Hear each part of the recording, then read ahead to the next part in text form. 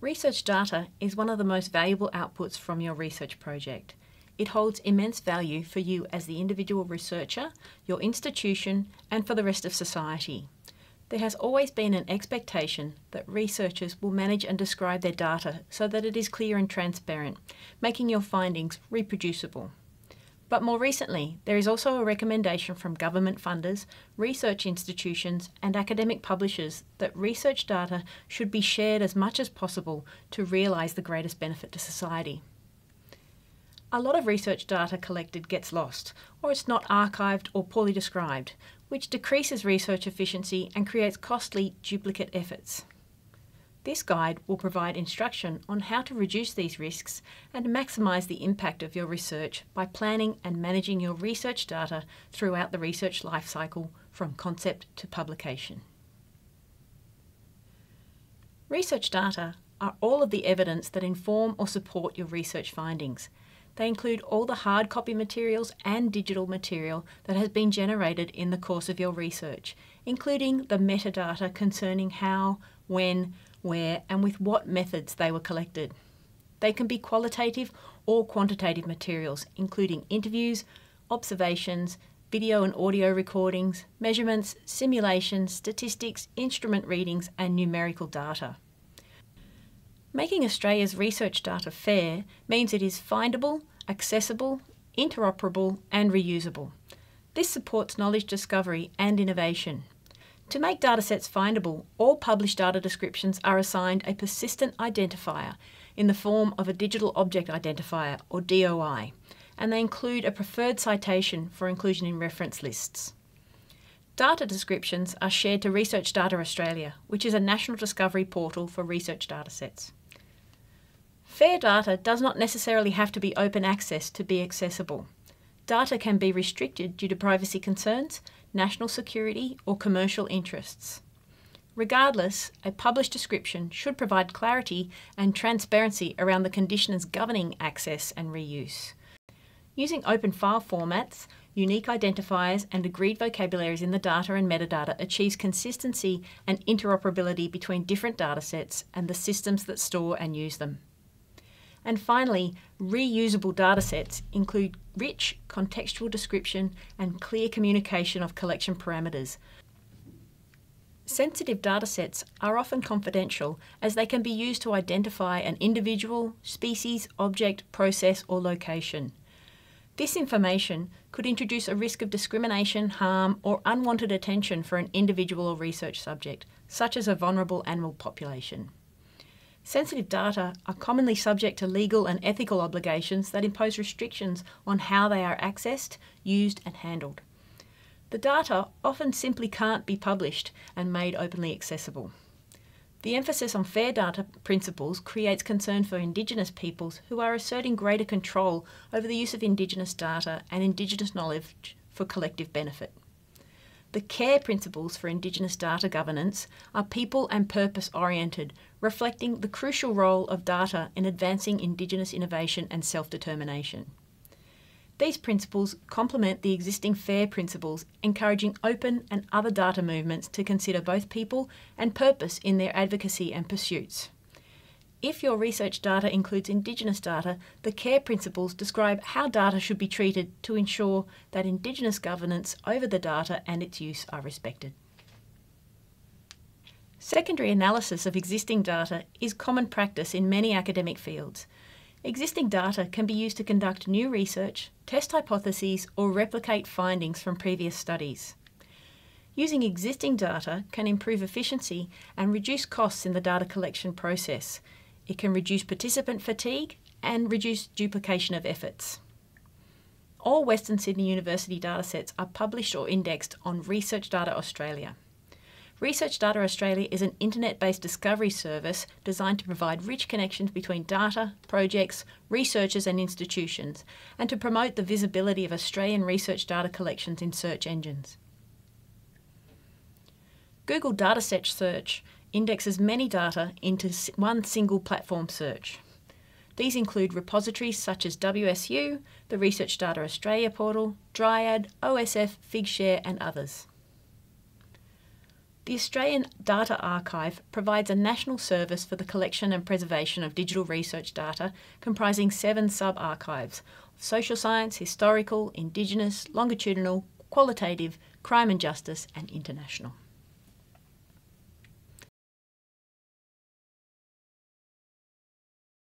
There is a difference between working storage and archival storage. Working storage is where you store the data you are working with on an active research project. Archival storage is where you store the final data from a completed research project. Western Sydney University offers both types of storage. For working storage, the university offers online storage options for researchers to use as a secure platform to store and share working data. Personal equipment and unsecured hard drives are not recommended as they do not protect data against unauthorised access, alteration, removal, destruction, and accidental or intentional damage. Researchers can also use up to 1 terabyte of OneDrive Cloud. Up to 5 terabytes is available by contacting ITDS. Secure university network drives can also be used as they are accessed with your Western account login credentials and are systematically backed up by ITDS. The final data associated with a research project should be appropriately archived and made available for reuse and citation wherever possible and appropriate. Datasets associated with completed research projects are described and retained by the library in the Research Direct repository, which are then submitted to the Research Data Australia portal. This increased exposure to Western Sydney University's research output may enable new collaborations and research opportunities. All finalised datasets are archived with a stable URL or DOI for citation purposes. A descriptive record will be retained in the library's repository for long-term access and archiving. The library works with ITDS to create secure long-term storage for archived datasets, taking into consideration privacy and access conditions associated with the data. Your school or institute may store both working data and archived research data locally with protocols that are specific to your discipline. Speak to your school's research leads to gain access to these locations. Publishing research data is a key step in the scholarly publishing process because it promotes transparency, reproducibility, and the validation of research methods.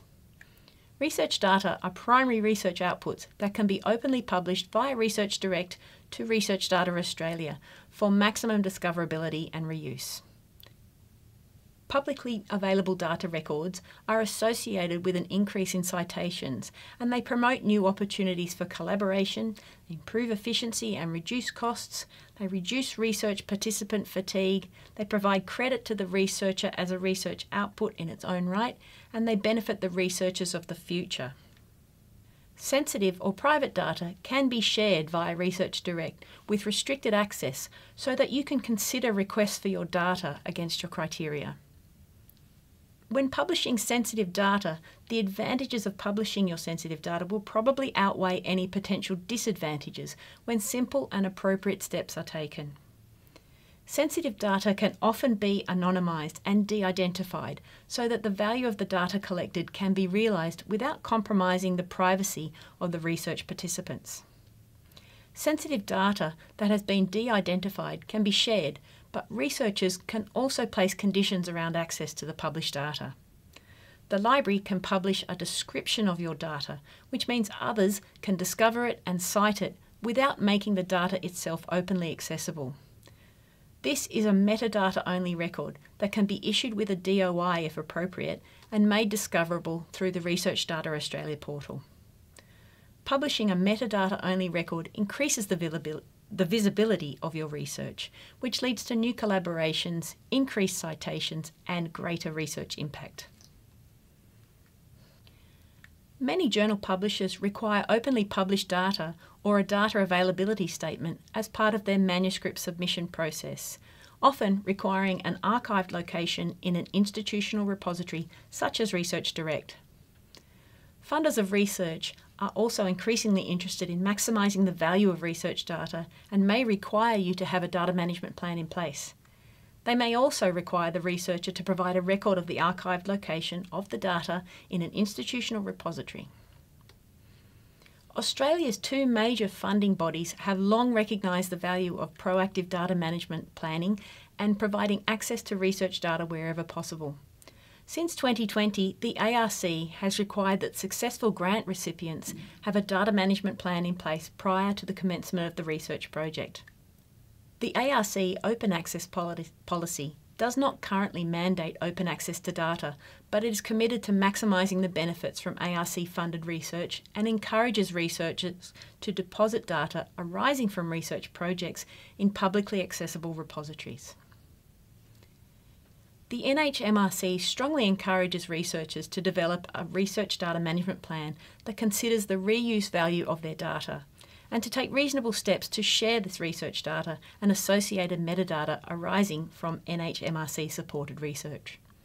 Additional detail on the National Approach for Data Management and Sharing is available in the Australian Code for the Responsible Conduct of Research 2018 and the associated guide Management of Data and Information in Research. Any intellectual property arising from the creation of research data is subject to Western Sydney University's Intellectual Property Policy and Research Data Management Policy. The university grants the ownership of copyright in scholarly works or creative works created by an employee in the course of their employment to the employee. Unless otherwise agreed in writing, the university will, in its capacity as an employer, own all data and data sets developed by employees in the course of employment with the university, except for scholarly works such as books, book chapters, published journal articles, research papers and other published materials.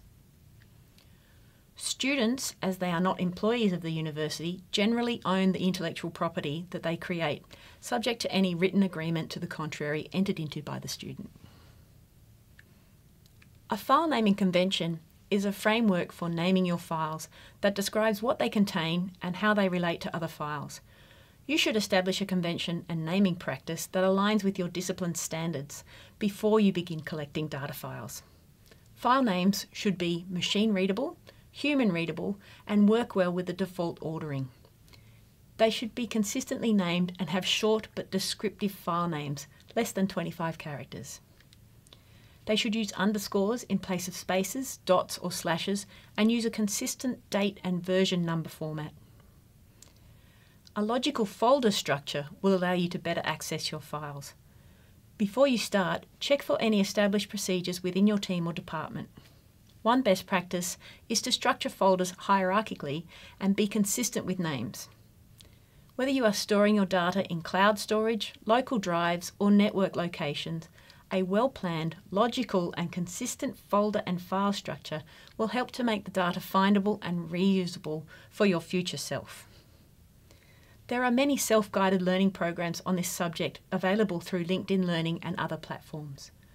Western Sydney University conducts regular research training sessions including data manipulation and visualization using R and Python, Excel for data analysis, surveying with Qualtrics and REDCap, text analysis with NVivo, and preparing your research data management plan.